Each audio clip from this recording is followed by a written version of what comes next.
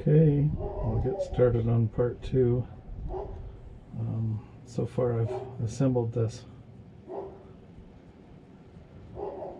winch assembly and put the new long cables on. I'll show you where they run to. Just had to feed that inside the spool. There's a little recessed plug that comes out. You drop the cable in it with a pressed end. It goes inside the hole, and then you'll just put the cap back in and it holds it in place. And then we just started to crank it to position the cable, and then once it started to line up, then we just left it at that.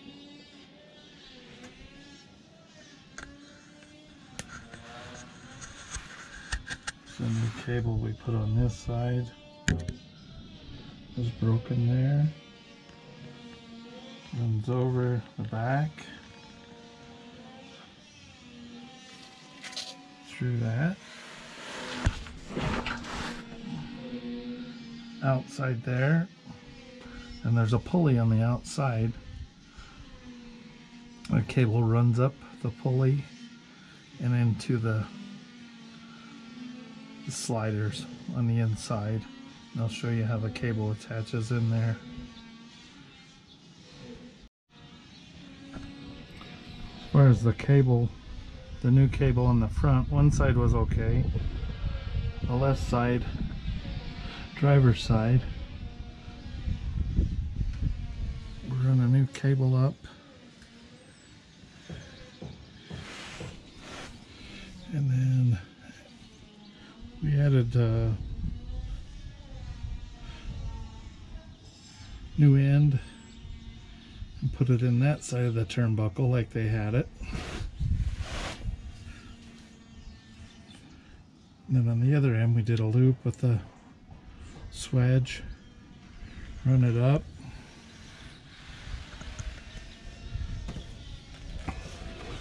through the front pulley, and then it goes back to the left, through all the holes there,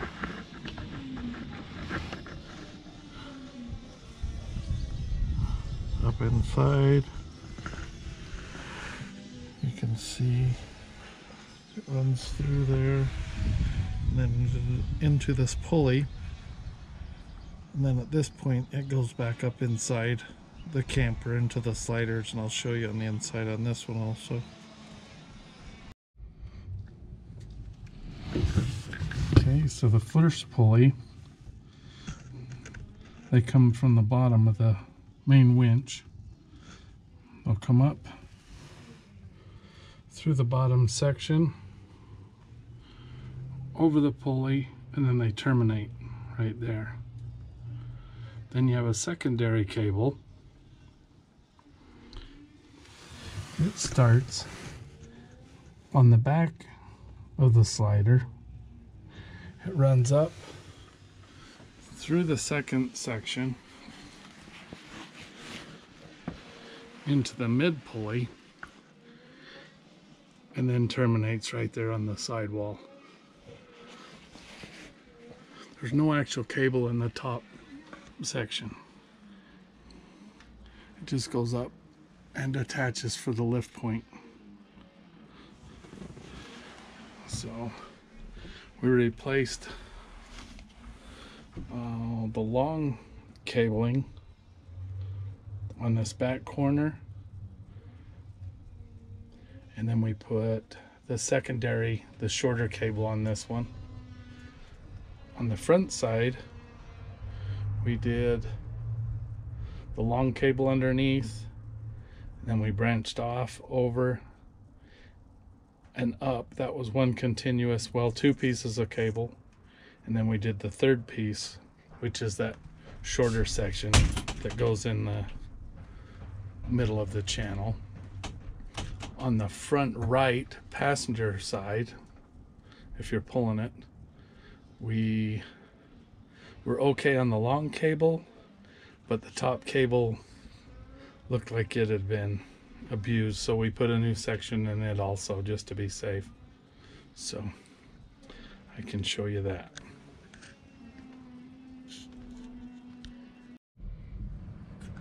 Okay, this would be the front left or driver's side if you're pulling it. So same thing, that's two new cables coming up through here. The first one goes straight up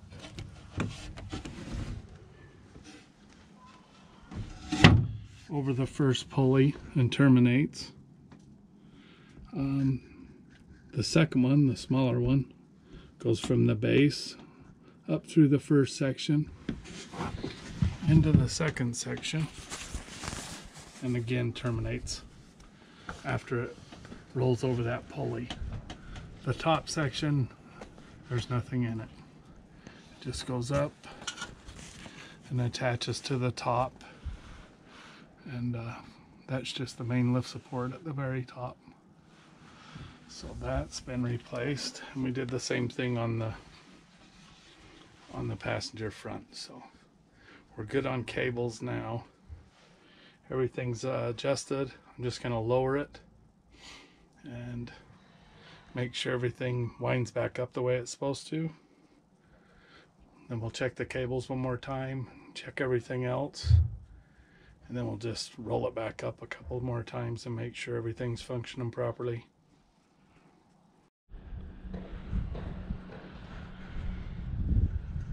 This is the section where the existing fasteners had pulled through the camper. I just took some 1/8 inch by 2 aluminum and drilled some new holes and put those on the corners. I can show you on the inside what it looks like also. So look on the inside with the new fasteners. So now you have the aluminum plate on the outside with a bolt. Comes through the top structure and it goes through the existing mounting plate for the risers or the lift system, and then it sandwiches that all together and holds it. It all seemed to go together pretty good. It sure stiffened it up a lot. And even on the good side, I went ahead and put a plate on it just in case. That way they all match. And those bolts were starting to push through. They probably had some more life in them, but better to take care of it now rather than have it fail when you're out camping. So that part's done also. Okay, at this point, I think all the cabling looks fine. We're going to go ahead and clean this up in that corner and install the wardrobe cabinet, put it back in, and get all this put back together. And then we'll move to the front, put the battery and everything back in, put all the screws back in the top of the access panels. And I think we'll be ready to lower it. Put our slides in and we'll lower it down and see how it functions and go from there.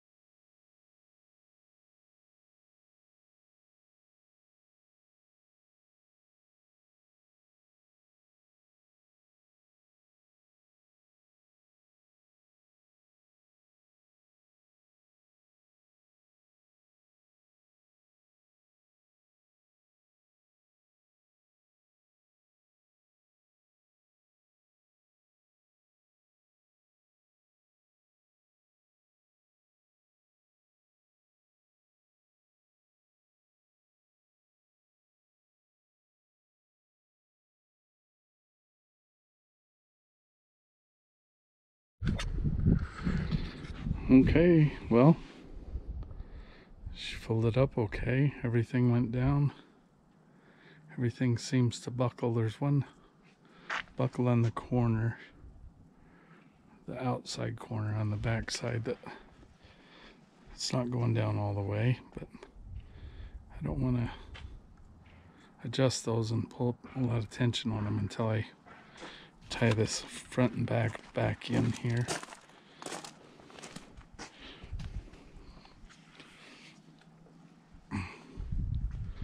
It's just this buckle right here.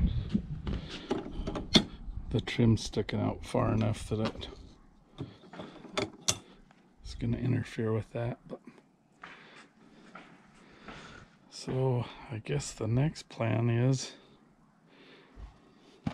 pull this skin off on the front and the back and see if I need to replace some wood in there or just refasten it, put the trim back on it, and go from there. We did get the battery vent put back on there. I just have to I'm going to buy a new hose for the inside and attach it, and that'll be ready to go. So I'll set this back up, time lapse, and I'll unclamp it and we'll run it back up and back down again just to make sure that everything's good on the pulleys and we're not having no issues. Go from there.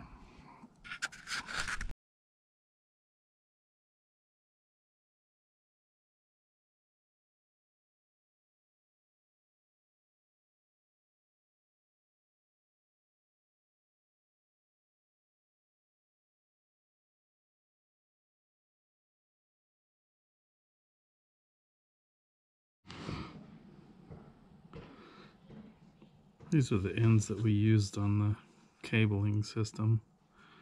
We used an 1/8 inch ferrule and a 332 ferrule and stop set.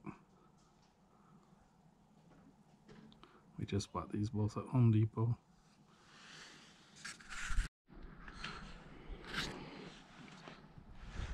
Okay, now that we have the cables repaired, I'm going to start in on this top and give it a once over. We're going to peel back the tin on the front and the back and replace this wood. I'm pretty sure it's all shot. So we'll get that peeled back and see what has to happen there. And when we get done with that, the top main seam in the center looks like it's due to be resealed. So we'll go ahead and get all that old caulking out of there and finish it up. The sides, I think, just need to be tucked back in. I'll check and see if the wood is damaged under there. If it is, we'll replace it. If not, we'll just reattach the trim. But this front piece is, the wood is just all rotten. So we'll go ahead and peel this all up, take that piece out, lay it out, cut a new one, and get it all put in there also. And then we'll probably just put a new coat of sealant on the entire roof after we recaulk the center. So we'll set up and go from there.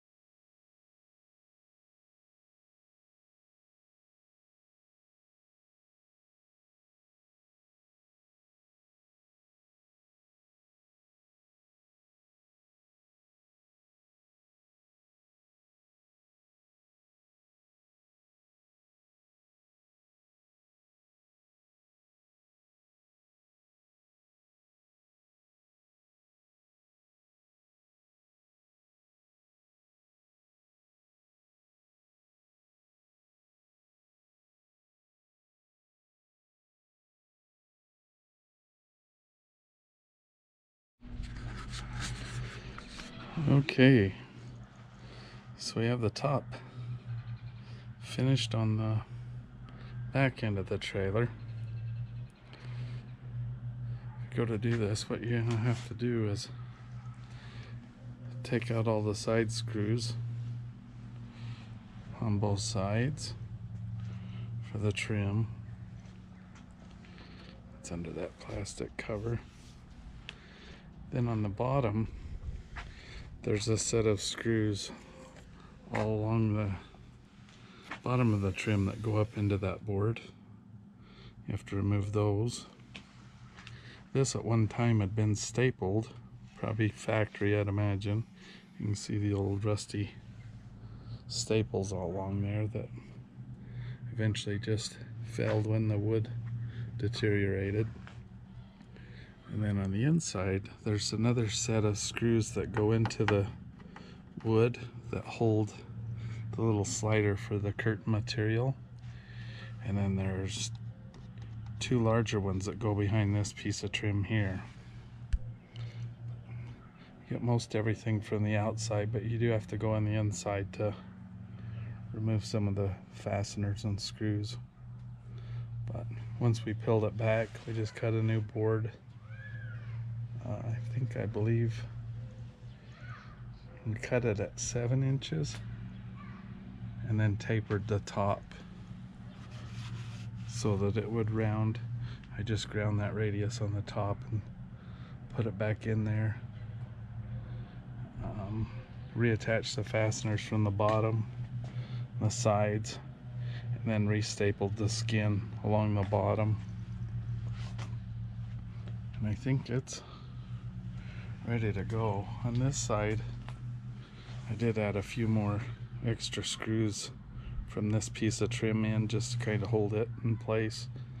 I don't know if this corner's been damaged at some point, but that seemed to help it quite a bit.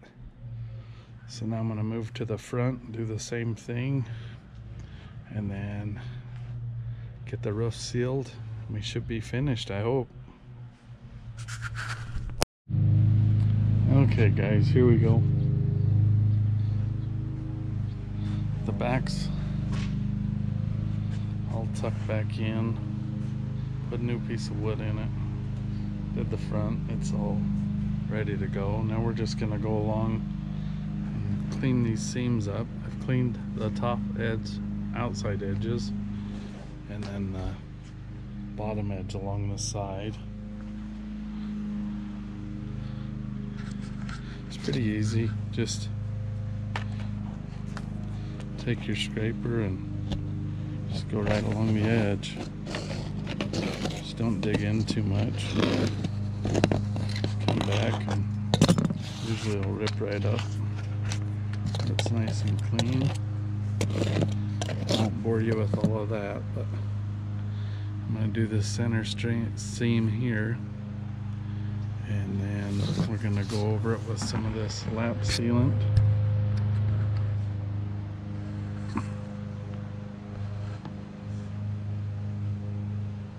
And before I do that, I'm going to clean the entire roof with the TSP and get it all pretty much etched and ready to go.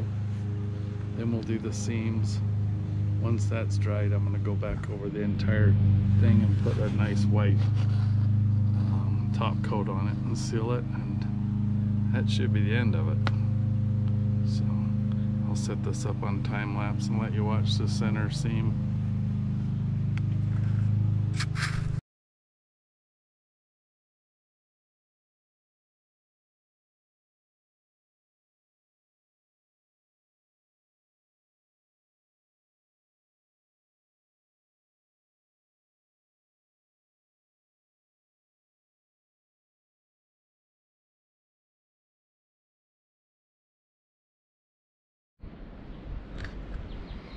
Okay, the sides all seam sealed. The back,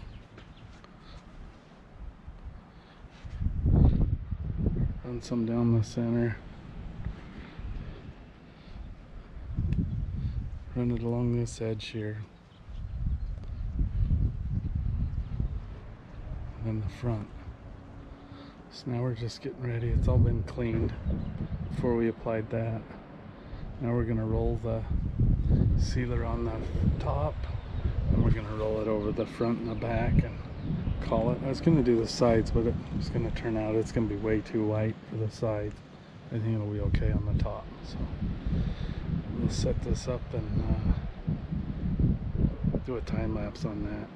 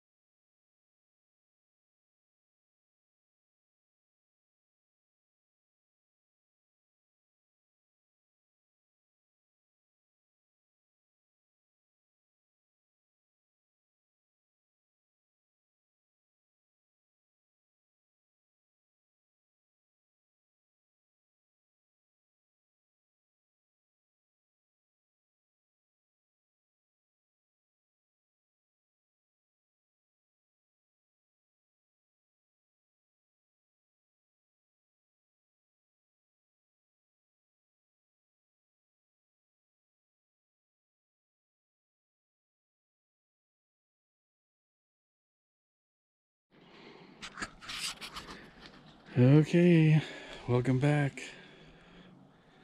I finally managed to get the roof all sealed up. I've had quite a bit of weather here lately, so if it wasn't windy, blowing stuff into it, it was raining off and on, so I had to kind of do it in stages, but ended up getting 3 coats on all the edges.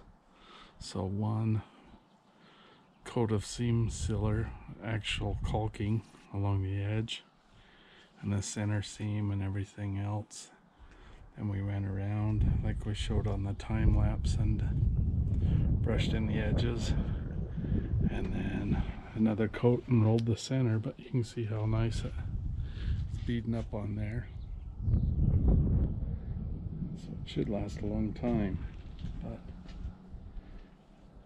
pretty sure this is the end of this project. I might do a few more things inside, but for the most part that's going to be it. If I do anything else that's major on it, I will show it, but other than that, we'll kick this one down the road and start in on the next one. Should have the next project coming up within the week.